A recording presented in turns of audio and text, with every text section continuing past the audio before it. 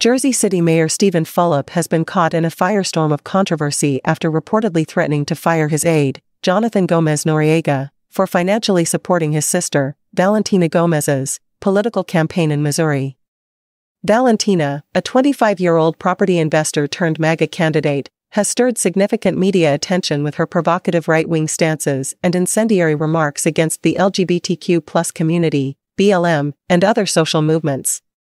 The situation exploded into the public eye when Fulop allegedly sent text messages to Jonathan urging him to distance himself from his sister's controversial campaign.